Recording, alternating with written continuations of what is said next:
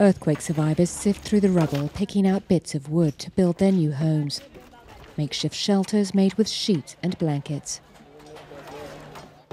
Léogâne was badly hit in Haiti's earthquake.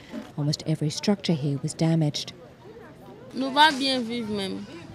Ever since everything fell down, we don't live well. Sleeping is difficult. Eating is difficult. 4 days later, and this is the first aid to arrive in Léogâne, very close to the epicenter of the earthquake. We're distributing high-energy biscuits to the people.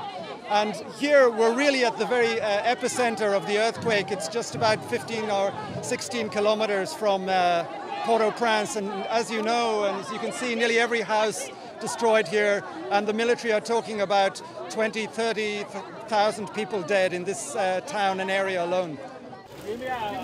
A few packets of biscuits, hardly enough to meet the needs of a devastated community. It's a small distribution that's not really worthy of the catastrophe that's befallen us. None of the hospitals here function. The schools were destroyed, and for many, the outlook is bleak.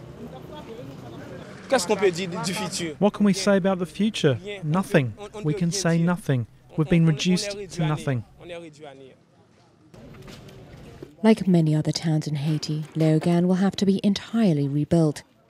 A tall order for one of the poorest countries in the world.